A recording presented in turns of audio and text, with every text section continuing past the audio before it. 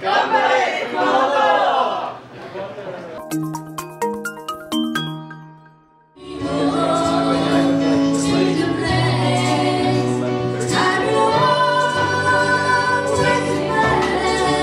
私の実家が熊本で、震災が起こった時にすごいショックを受けて、自分の親と友達みんなが住んでるので、それが起こって1週間ぐらいした時に何かしたいなと思って、友達と一緒にじゃあチャリティーコンサートをしようって言って、初めはコンサートだけの予定だったんですけど、アーティストの友達とかが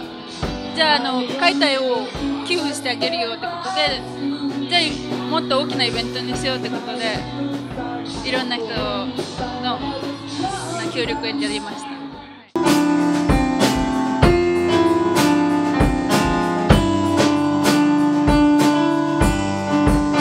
これからは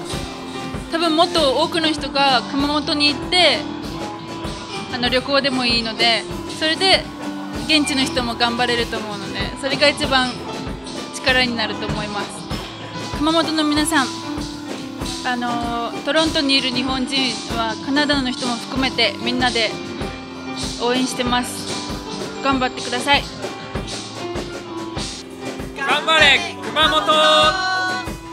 頑張って頑張って熊本頑張れ。 We pray for the people of Kumamoto. 頑張れ熊本。